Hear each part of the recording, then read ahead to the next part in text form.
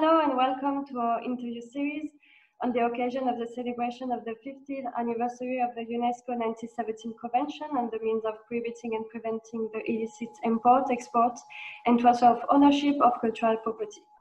On the occasion of this anniversary, Blue Shield Germany and BTU Cottbus would like to celebrate the main actors and initiatives involved in the fight against illicit trafficking of cultural goods and conduct interviews with notable members in the cultural heritage field as part of a social media campaign to get to know more about the perspective on the means of the convention. My name is Mathilde. I'm a student in the World Heritage Studies Master Program in Cottbus. For this session, we are going to talk about the restitution of looted artwork from colonial context. Today, my guest is Professor Chika Okeke-Agulu. He's currently a professor in the Department of Art and Archaeology and the Department of African American Studies at Princeton University in the United States. His focus is contemporary art with a focus on art from Africa and its diaspora.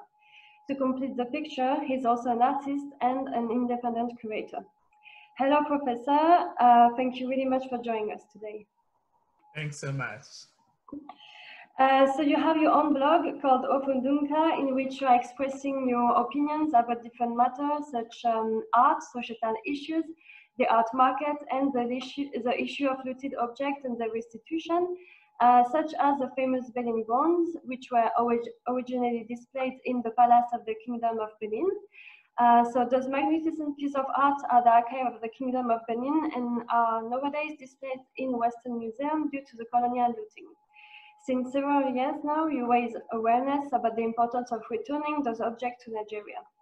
So the topic of restitution has become more and more present in the public debate.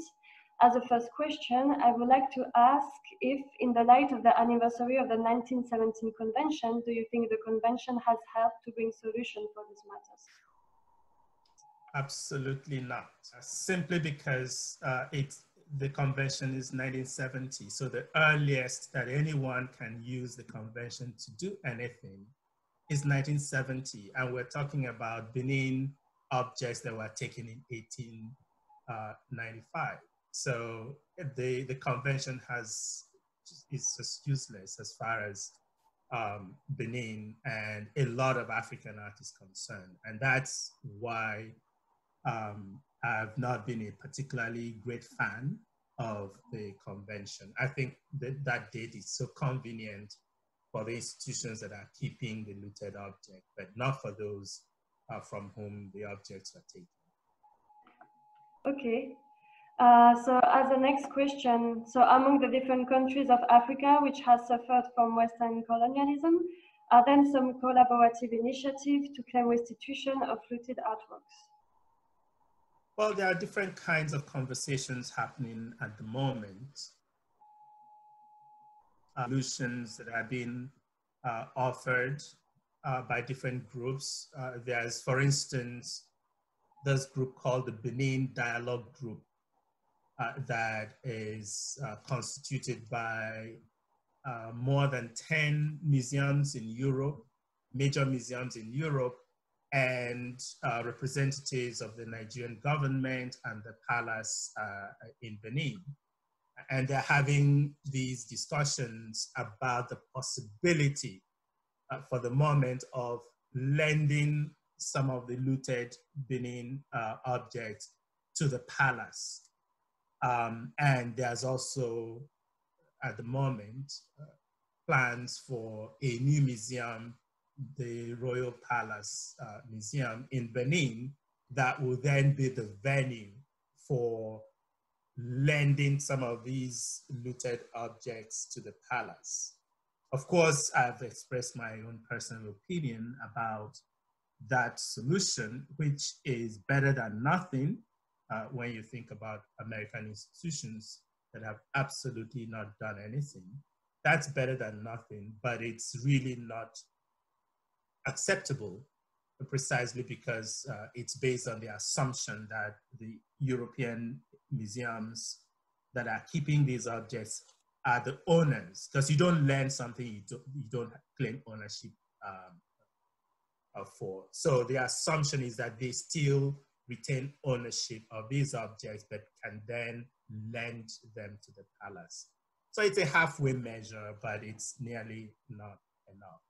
There are other conversations, as you might have heard. The French president had declared a couple of years ago that objects that were looted from Africa in French national collections will be returned to the African continents, to their owners.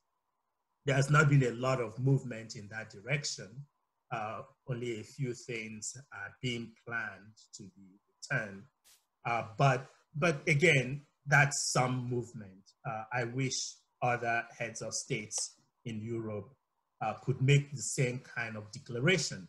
First of all, to say that what happened to the African continent and its peoples during colonial period was wrong. That's the first place to start. Because if you could make such a declaration publicly, then the question is what next? And so there have been, of course, individual negotiations between museums in England and even in the United States and owners in Africa, but those are, based on whether these museums want to take their own initiative, but there has not been a systematic approach to the question of colonial loots from Africa. And that's where one would have hoped and still hope that UNESCO can come up with something much more useful than what they have so far. Okay, thank you very much. So for the third question, I would like to ask, besides museum collection, you're also raising awareness about ongoing auction sales, which also sell looted cultural goods from Nigeria. What measure do you expect to put an end to this practice, and what role can the 1917 Convention play in this? Again, as I said before, the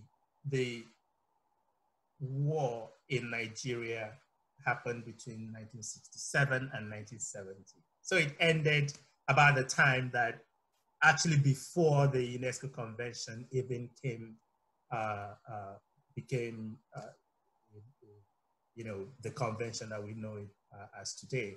And so again, for the massive looting that went on in Eastern Nigeria during that war, the convention has nothing to offer. Instead, you have the 1954 Convention, UNESCO Convention for Protection of Cultural Heritage in Times of Conflict. That, I think, is the convention that is actually very relevant to the conversations, to the debate around the looted objects from Eastern Nigeria that I was, that I took up Christie's for earlier in the summer.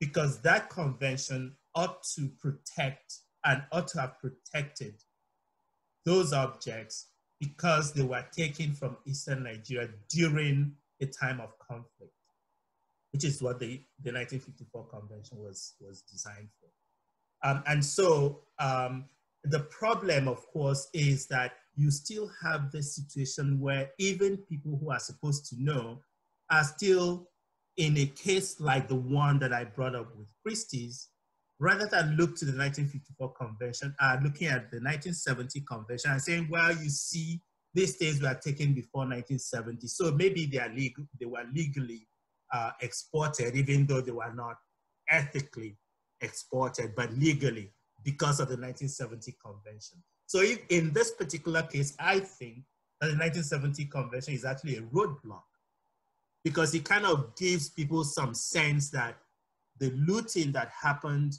in Eastern Nigeria is legal because of the 1970 Convention.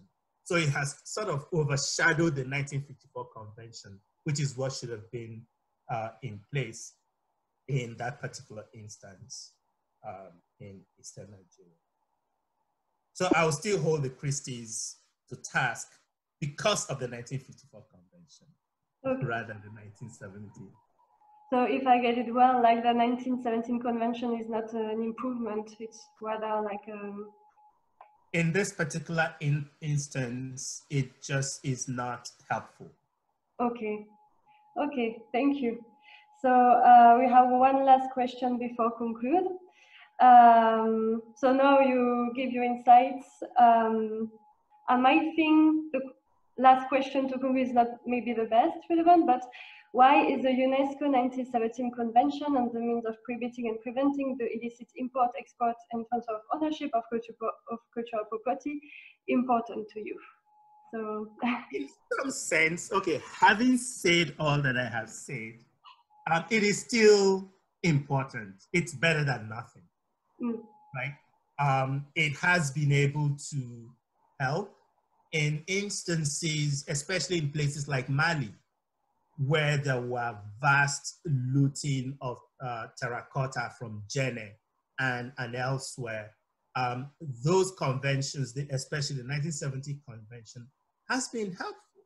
It's been helpful in certain circumstances where some African objects that were taken after 1970, after many of these countries became independent, a lot of looting had been going on.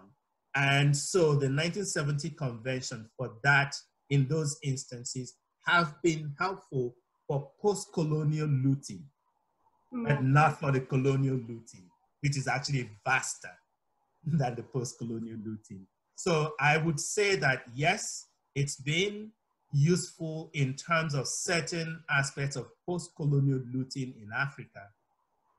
I wish it could do more than it has done so far. That would take more action from the government and stakeholders of the places where these lootings have been going on. In other words, the African Union, I would expect, for instance, to actually look at that convention more seriously and deploy the resources to enforce them. Because part of the problem has been enforcement, not that we couldn't have achieved a lot more, even with the 1970 convention. But it would take a concerted effort from African governments, especially the African Union, to prosecute cases where the convention would help repatriate works that have been looted since 1970. Because there has been a lot of looting that has gone on since the convention came into place. And many African countries signed them at least by the 1970s and even early 80s. So in that case and in that sense, I would expect that there will be more effort to actually make use of the law as it is, even as I call for perhaps another convention. That would be an improvement on that of 1970. So what do you picture, like really another convention or just an improvement of the 1970 convention? If you ask me, I would rather another convention, because 1970, as I said, has nothing to offer us as far as colonial looting. Okay. Most African countries became independent in 1960. So a whole 10 years, right, after independence is when this came into force, generally.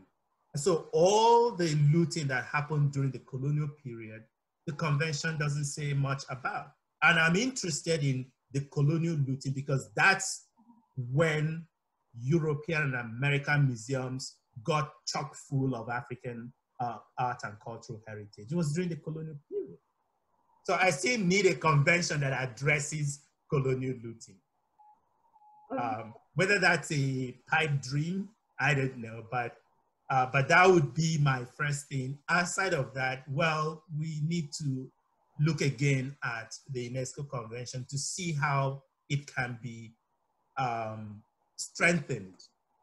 So on the one hand, a good, a new convention would be nice, but rearming the 1970 convention would be quite important as well. Okay.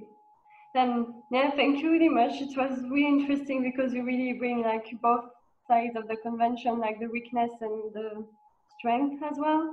So yeah, thank you really much for taking the time to speak with us. It was really interesting, really. And talking to people who watched the video, thank you also for watching the video. I hope you find it as interesting as us. And please make sure to visit the link provided below to watch other interviews about organization and notable member of the heritage field. And also, if you want to know more about the work of Professor Chika Okeke-Agulu, you can find the link of his blog, Ofodunka, below the video as well. So thank you very much. Thank you, and have a wonderful day. Thank you.